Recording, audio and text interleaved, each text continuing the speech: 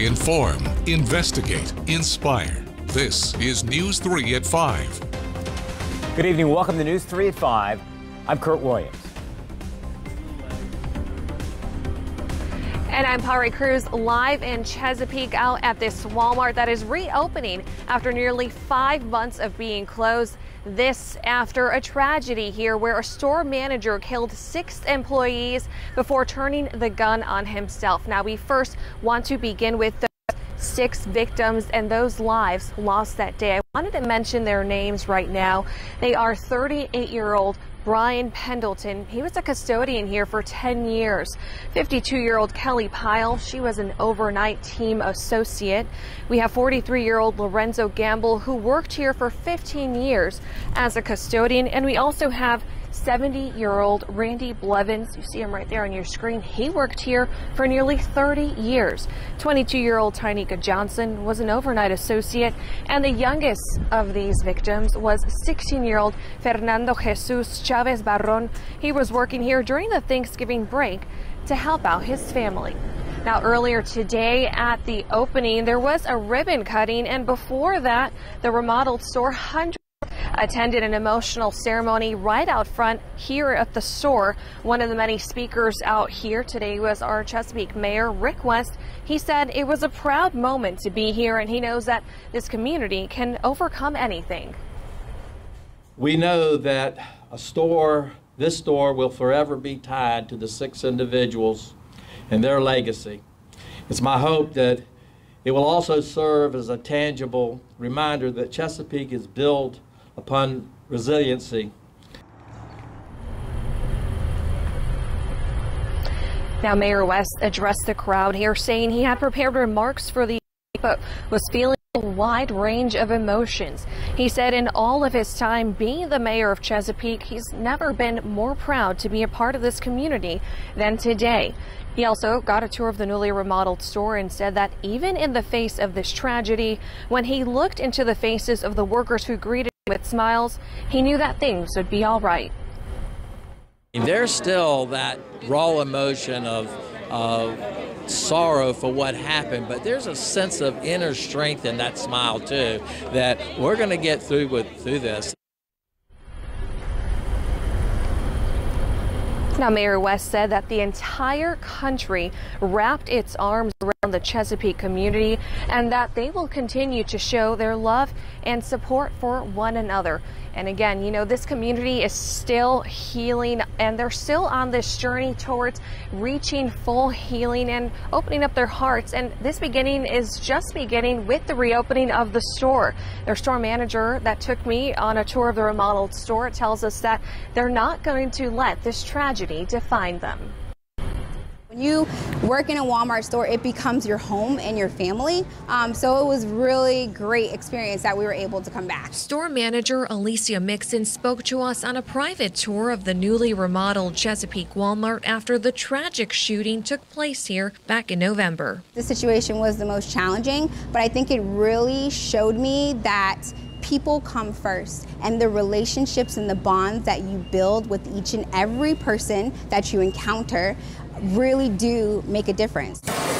When customers first walk in, they'll be greeted by this beautiful new mural of a blue heron and the Jordan Bridge, which represent the city. And as I walked the aisles of the store, I noticed it underwent a complete transformation. This is the octagon. From having a new layout, interactive features, and signage to other upgrades. What has it been like for you to see all of these changes come to fruition from beginning to end?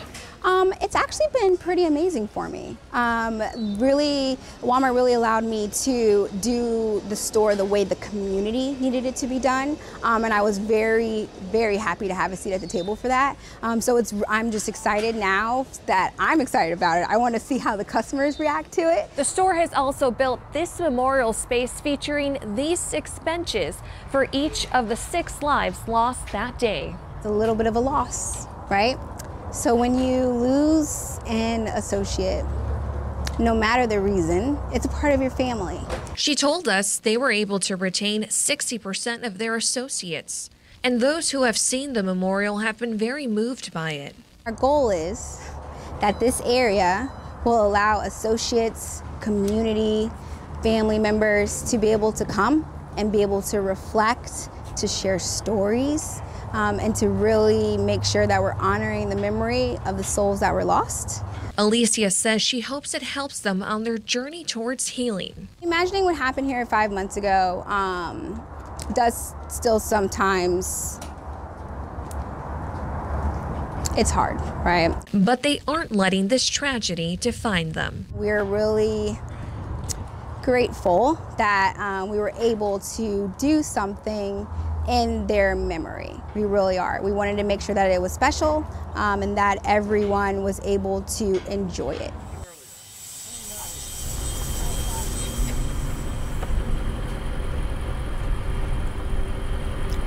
Now, the memorial that you just saw in that video is open and ready for the community to come and see as of 10 o'clock this morning.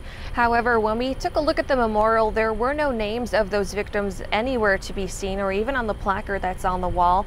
And that's something that some of the victims' families told me that they wish they could see. And when I spoke to Walmart corporate, they didn't mention any plans or future plans to add those names. Now, you might remember that back in November when this incident happened, this happened in the break room. We're told that the break room has been completely remodeled and also made more comfortable for employees who were able to give their input, but we were not allowed to see that break room, and Walmart also didn't allow us to know exactly which types of remodeling they did in there. Now, we also did speak exclusively to Mrs. Linda Gamble, the mother of Lorenzo Gamble, one of the victims in the tragic incident. Here's what she had to say. It been really hard because we was really, really close. You know, he was in the lead, he was running.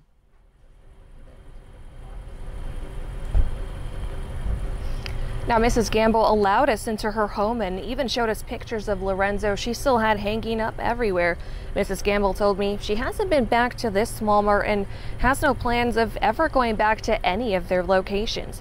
Most of the victims' family members and friends I spoke with told me they still weren't ready to chat with me or even ready for the store to reopen. I also showed Mrs. Gamble video we took of the memorial, but she told us she didn't like it. To me, it should have been something different, and then they're getting ready to open it right back up. It's just like a slap in the face. It's just like Walmart don't care. Because they should have really did something for the family.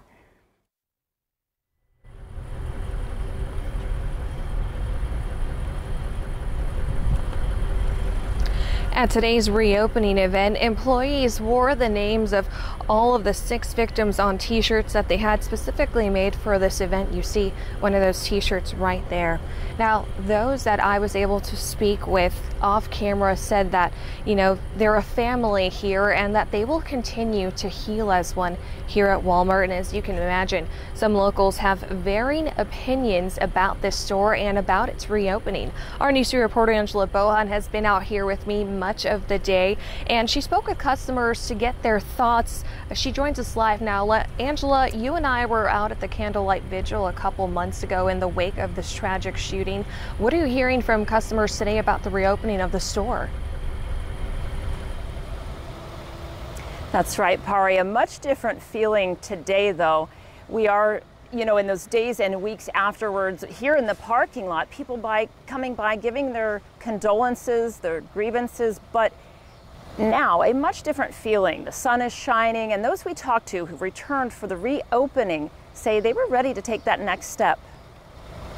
I'm coming here forever, and I mean, it's sad for what happened, but something like this happened, you just can't stop everything. I mean, what was it like to be in there? It's nice. It's nice to be back at home. It's real community based. It's real, very nice. Now, that was Nichelle Buffalo from Buffalo Family and Friends Pantry. We ran into them stocking up for 2 food distribution events for local seniors this coming weekend. She told me this location is much more convenient for their nonprofit, and she feels Walmart did a nice job with the renovation. Now, some people are posting online saying they're not going to return, and we did hear some of that yesterday nearby. One guy who did come today for the reopening said he had a bit of anxiety with the big crowds. Now, coming up in the next hour, we'll hear from another customer about her thoughts, and she shares with us how she had a friend who lost a loved one here that night in November. Pari, back to you.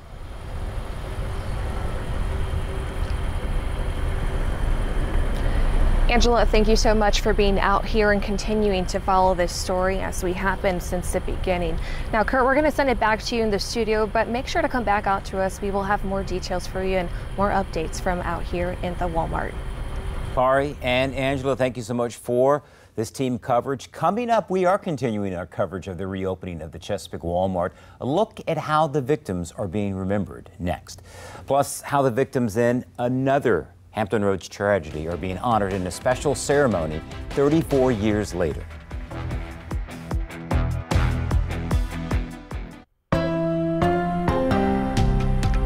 Now we are continuing our coverage out here from the Chesapeake Walmart nearly 5 months after a tragic shooting took the lives of 6 people. Now our News 3 anchor Jessica O'Shea was out here earlier and shares how each of those victims is being remembered. 70-year-old Randy Blevins worked at the Walmart on Sam's Circle for 29 years. He was an overnight stock associate. The company says he never missed a day of work. He leaves behind 3 stepdaughters. Fernando Jesus Chavez Barron was a 16-year-old 11th grade honors student who worked at the Walmart to help his family. 43-year-old Lorenzo Gamble was a 15-year custodian whose greatest joys were football and spending time with his 2 sons. 22-year-old Tynika Johnson was an overnight associate who loved music, dancing, and dreamed of attending college soon. 38-year-old Brian Pendleton was a custodian for 10 years who always arrived early to his shifts and loved to joke with his fellow associates. And 52-year-old Kelly Pyle was an overnight team associate. She leaves behind 2 children, a granddaughter, and a fiancé. And this evening, we're continuing to remember the victims of the Walmart mass shooting as the store reopened today. Coming up on News 3 at 5:30, we are hearing from a psychologist on how to navigate a day like this. Other news now, the Norfolk City Auditor has released its report on the search for the next Norfolk police chief. And the report says that city manager Chip Filer did not violate city code or the city's employment process when he made the decision to hire Hampton Police Chief Mark Talbot. Now, Talbot was not one of the finalists for the position and was actually on the committee to select the new chief. The auditor did suggest the city council could change the city code that any future hires would need to be approved by the city council. Today, veterans and military families paying tribute to the 47 sailors killed on the USS Iowa 34 years ago. A gun turret exploded on the Norfolk-based battleship on April 19, 1989. It's remembered as one of the worst peacetime disasters ever for the Navy. A memorial ceremony was held at Naval Station Norfolk this afternoon, and one sailor on board that day spoke about the years of healing following the tragedy. When I started my journey on recovery with mental health, this is where I got my first support, the first time I was told I should get some help. I knew there was something wrong with me, but I couldn't put my finger on it, and I didn't feel like I deserved any help. But it was my family from the Iowa that told me different. He's now getting help from the organization, the National Alliance on Mental Illness, and it is free for all. All right, time now to check on our forecast. Chief Meteorologist Patrick Rocky. And stepping outside today, Patrick, I mean, I loved yesterday. Today was great, and it gets even better, right? It gets even warmer anyway. You know, today was one of those days, though. It was either cool for you or warm for you, depending on where you were standing, because we had temperatures only in the 60s close to the coast. But tomorrow, some of us are going to get to the 90-degree mark. So this is a look back at the record books. 90-degree days in Norfolk, our official reporting station. This is from the National Weather Service. The earliest 90-degree day we've had is March 23rd, 1907. So we've had 90-degree days in March. Our latest 90 90-degree day was July 2nd, 1972, so it didn't get to 90 until July. The longest streak of 90-degree days in April was 4 days, April 23rd to the 26th, 1960. All 4 days we had high temperatures in the 90s, and the hottest April day on record, 97 degrees. That was back on April 26th, 1960. So we may or may not get to the 90-degree mark at our official reporting station at Norfolk International, but we do think some of us will touch the 90-degree mark tomorrow.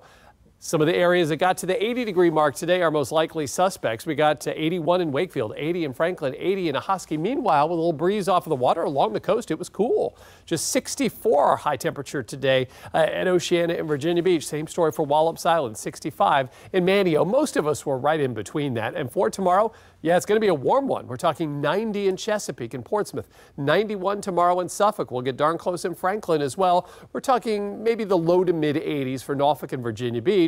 Then as we head to the peninsula, it's around 87 for Williamsburg and for Newport News for tomorrow. Cooler on the eastern shore, but warmer than it was today, where we've been stuck in the 60s. On the Outer Banks, similar story. We'll climb into the upper 70s. But look at inland North Carolina, 90 in Hertford, pretty close in Moyock and Elizabeth City, 90 in Gatesville, 90 Windsor, pretty close in Ahoskie as well. So tomorrow is going to be a warm one, but you see our temperature trend after that is down. We work our way down to around 80 on Saturday, upper 60s, low 70s on Sunday, mid 60s on Monday. So some below normal temperatures are on the way thanks to this cold front. That's also the cold front that's going to bring us some wet weather as we head into the weekend. So dry tomorrow, dry on Friday, virtually no chance for rain. 60% chance for showers mainly late in the day on Saturday, and maybe a few thunderstorms in the mix as well. And then a 40% chance for some early showers on Sunday, but we do think most of the weekend is going to be dry. Any rain we do get will help with the pollen situation. You see pollen levels dropping on Sunday, but before then we're talking high to extreme levels of pollen. So for this evening, what you see is what you get. The clear skies, temperatures dropping into the 60s, 50s when you wake up tomorrow morning. A few clouds dotting our skies, and that'll be the story in the afternoon. Most of us will make it in the mid to upper 80s. Some areas will likely touch the 90-degree mark. And you can see that cooling trend as we head toward the weekend, that chance for some showers and storms late Saturday and into early on Sunday, and then highs mainly in the 60s next week. Thank you, Patrick. Disposable diapers pile up in our landfills, but an old-fashioned approach offers a green alternative. Coming up, the effort to make cloth diapers more convenient for parents. The Supreme Court has extended its deadline to decide whether to keep a commonly used abortion pill on the market. Justice Samuel Alito extended the deadline until just before midnight Friday, giving them more time to consider whether to uphold a ruling from a federal judge in Texas who revoked FDA approval for mifepristone. Now, Judge Matthew Kacsmaryk, a Trump appointee, ruled the FDA improperly approved the drug 23 years ago. An appeals court later ruled the approval of mifepristone should stand. Now, both sides on the abortion debate are waiting to see what the Supreme Court will do. Critics say allowing the initial ruling to stand, banning its use, may open the courts up to all kinds of new challenges. Every parent knows that a new bundle of joy comes with other bundles too. Dirty diapers, and they end up headed to our landfills. Nina Lassam is helping families make a greener choice. She owns Diaper Kind, a New York-based service delivering a cloth alternative to front doorsteps. For about $40 a week, the company supplies 90 organic cotton diapers to customers. The company takes the dirty diapers to wash, pH test, and inspect for stains, and then returns them to be used again. We have continuing coverage of the reopening of the Chesapeake Walmart. Up next, News 3's Jessica Larche talking to a psychologist who specializes in PTSD, why she says today's reopening can be triggering and when it's time to get help.